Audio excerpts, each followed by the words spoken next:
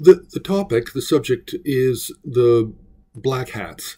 The black hat of the Karmapa is probably the most famous of the black hats. And I bring up this topic because some viewers of the Himalayan Art Resources website believe I didn't spend enough time on that subject. So we'll just talk a little bit about the black hat. Now, there are many different teachers in the Tibetan tradition and the Chinese Lamas tradition and Mongolian tradition that wear black hat. Karmapa is just the most famous, and there's even a myth, an origin myth, that the first Karmapa received a black hat from a host of dakinis, and these dakinis wove the hat out of their own hair. And this hat is invisible except to those people with a very high Buddhist realization. So that's the origin myth. In fact, we know that there was a black hat that was given to the fifth Karmapa by the Yongle Emperor in the beginning of the 15th century.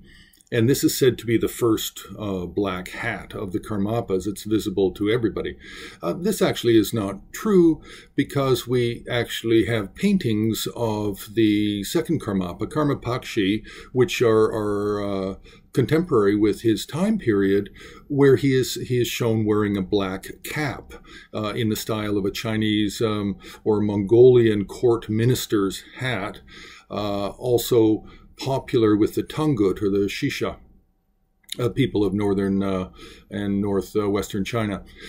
So we have different origin stories. The Mongolians actually, in some of their narratives, claim to have given the first black hat to the Karmapa. The Shisha also hold to that. The Karma Kagyu school itself claims that the first black hat was a gift of the Yongle Emperor. But art history says something else. Art history says that no, the Karmapas from the second Karmapa for sure was often depicted wearing a black hat, and we have the painting examples. But there are others. We have the first and the fourth Tai Situpa also wore a black hat, similar to the black hat of the Karmapa.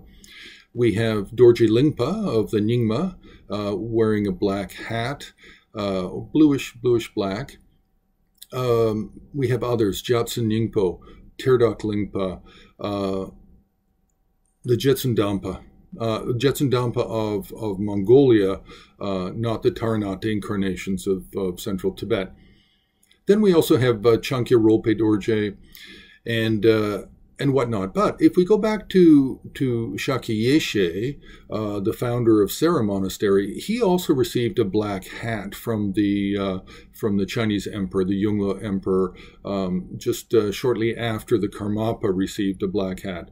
So the black hat is not completely unique, although the black hat of the Karmapa is the most famous, because it has more mythology to it, and it has an origin myth, and then there are also rituals that the Karmapa performs to display the black hat to the general public in a kind of an auspicious way that also encompasses the narrative story, the origin myth. So that's one reason why that is so famous, but there are many other black hats that are worn by different teachers of Tibet, Mongolia, and China.